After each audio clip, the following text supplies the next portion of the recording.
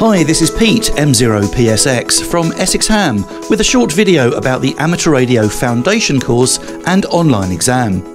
In 2019, our team helped newcomer to the hobby, Gareth Mitchell, to get his foundation licence. I caught up with Gareth just after his exam. Gareth already has several years of radio experience under his belt, as a presenter on BBC Radio. Yes, on the BBC World Service. So I present a programme called Digital Planet, so it's all about technology, and we go out every week, and I've become, bizarrely, a BBC presenter without any formal training whatsoever. But in order to go on air on 20 metres and say CQ, CQ, I've had to sit an exam, which I've just done. Excellent, and you've done some practicals, so we spent some time with you at Broadcasting House. Can you cast your mind back to what you did there? Yes, I can, and what a fun afternoon that was. So as part of my foundation licence, one has to do a number of practicals. So the first one, as I remember, was tuning a dipole, and with a bit of help from you and indeed other members of the G8BBC club and the Shack. Yeah, it was just getting that SWR ratio of 1:1 with my with the dipole, and then also I had to make a call. And as you'll probably remember, it was very quiet out there on well, we tried 20 and 40 metres, didn't we, for quite some time, but eventually made contact with a very patient amateur in France, as I remember, and managed to exchange the details, the relevant details, and legibility and audibility and so on, and so that worked well. Oh, and then Morse code appreciation as well. So you enjoyed the Morse, didn't you? Actually had a lot of fun with that. Absolutely loved it. Yeah, I really did. More than I thought I would do. I mean, of course I was incredibly slow, but just using that as another mode of communicating, I found very, very enjoyable.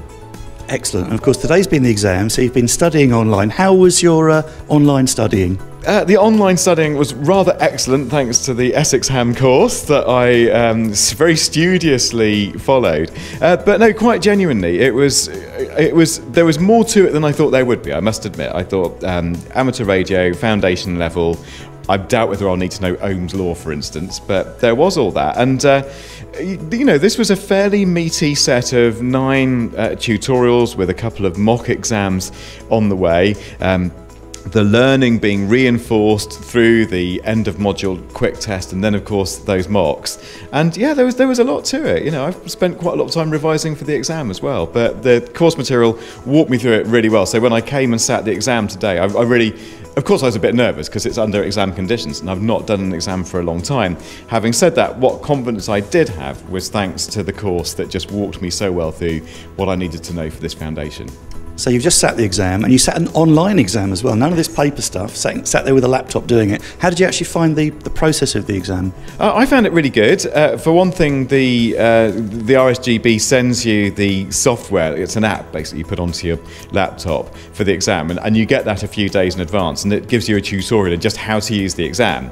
And I thought, oh, you know, why would you need to do a tutorial? But it turned out actually to be quite useful, just so that all that stuff about navigating around the screen, being confident that you'd selected the right answer and that it had been registered, all that stuff that you'd probably fret about under the pressure of an exam had just been done in advance. So it was almost like an exam on doing the exam. So once I came in here, it loaded up on the laptop, the app worked okay, I clicked my way through it, I was able to then go back and check my answers, and then clicked submit, and of course almost, well, effectively instantaneously, it then gave me a provisional, and it is provisional, I guess, until the grown-ups back at HQ have checked it, but I have been given a provisional pass, so definitely a good day at the office. Excellent, so congratulations, well done. You now begin that lovely wait for the call sign, yes. And then you're on.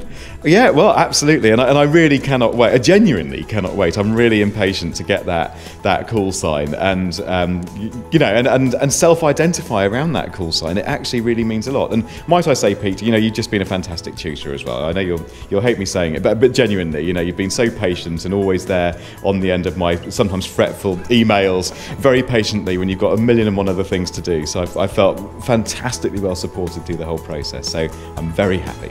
Super. Well, welcome to the hobby officially, yes. And look forward to working you on air. Yes, me too. 73, is that right? This feature was brought to you by Essex Ham, supporting amateur radio in Essex.